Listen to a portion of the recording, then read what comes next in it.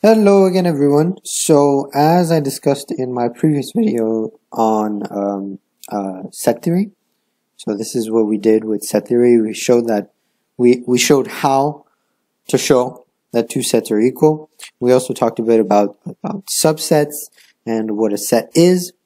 And I mentioned that the only thing that I hadn't talked about was showing how to prove that A was a subset of C, or showing a subset proof.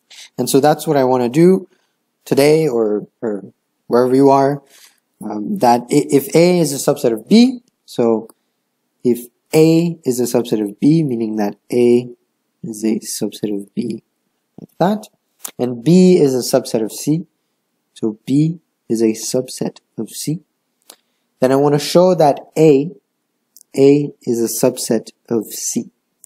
Okay, so as I'm doing this example, I'm also going to be doing theoretical aspects of subset proofs. So the first thing you want to do in a subset proof, is you want to use an arbitrary element in your subset, in A in this case. So use an arbitrary element in A. Okay. And arbitrary here is just a very fancy word to say that the only thing you know about your element, is that it is contained in A. That's all you know about your element, okay? So the first line of your proof should be suppose X belongs to A. So what I'm going to do is I'm going to write the theory in white and the actual proof in yellow. Okay, so that's my first step. So my first step is I use an arbitrary element in A, or whatever subset you're trying to prove that it is an actual subset. Okay, my second step is I need to use a given condition to get to my next superset. Okay, so this isn't very formally written.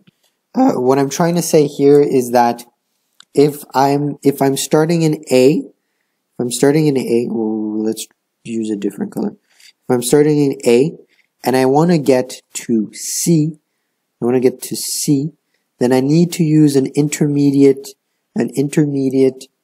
condition or assumption that's given to me to get to that final superset. Okay, so what that means is suppose that X belongs to A, because it is given that A is a subset of B, we can now say that X belongs to B. Okay, by definition. Because by definition, if A is a subset of B, then whatever is in A is also going to be in B.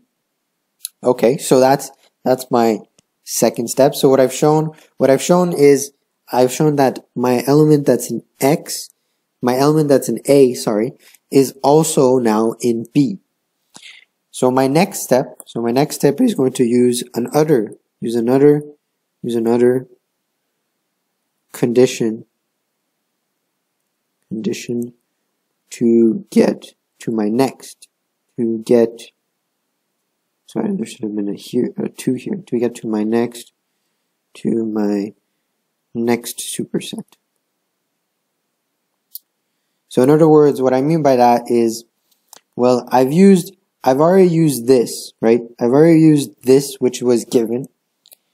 So the only thing that's left with is to use this assumption.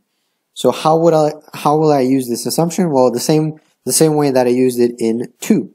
So in other words, I say that because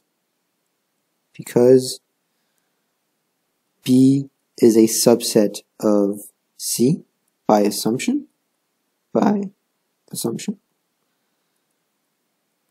Then X must also belong to C. Okay, so that's my third step. And you're probably wondering why exactly I'm doing this and why it matters. Well, it's because the element that I chose was arbitrary, meaning that arbitrary sort of means that it doesn't matter what it was. The only thing we knew about it was that it was an A. So if the only thing you knew about an element was that it was an A, and that through two conditions you happen to find out that it was also in C, then that means that you can generalize. So what you can do is you can now generalize to a for all statement. A for all statement. And a for all statement is very powerful because it says that anything in something would also happen to the other thing.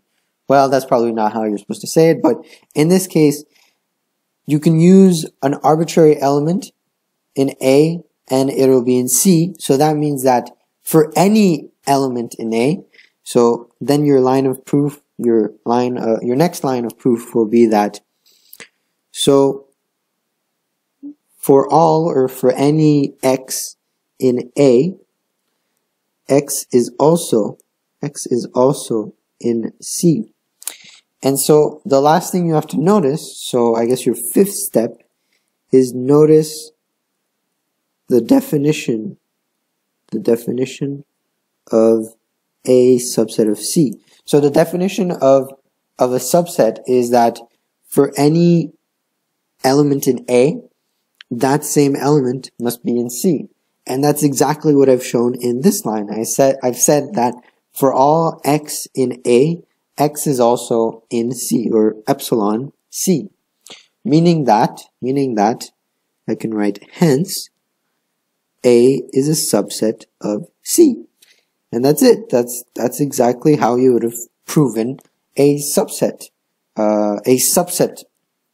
sort of containment, or, well, that's probably not the right term, but a subset proof is done exactly that way. Of course, sometimes it'll be more difficult, but typically that's what you do. You use the conditions that are given to you. So I used A as a subset of B, and then I used B as a subset of C, and I got from x belonging to A to x belonging to C.